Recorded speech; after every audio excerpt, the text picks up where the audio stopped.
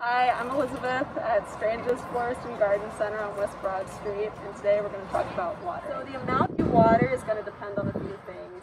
First, the size of the pot. If it's in a smaller pot, it's going to need more water because it'll dry out faster than if it's in a larger pot and has more soil to hold the water. It also depends on the amount of sun it's getting. If it's getting more sun, it's going to dry out faster. If it's in the shade, it's not going to need as much water. And also the type of plant.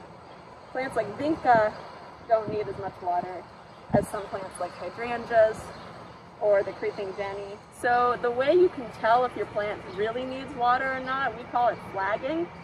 And this hydrangea is doing it right now. See how the flowers are kind of bending over? That means it needs water. Sometimes the leaves will also bend and point downwards. And if it's doing that, it definitely needs a drink.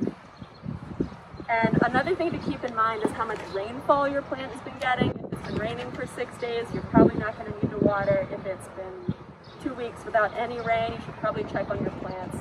And also if they're in a pot at all versus in the ground. If you've planted your landscaping plants in the ground, they're going to need more water in the first year of their life than once they get established, but they're going to need less water than if they're in a pot that dries out faster.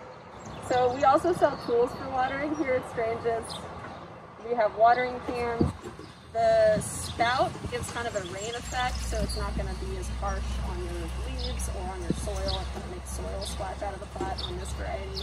And we also sell wands that can help you reach plants that are farther away or higher up, and they also have a rain wand that's more diffuse and also better for bedded plants because it's not going to beat them down as much as just a plain nozzle would. If you have any questions, you can come on by. We're here to help at Strange's.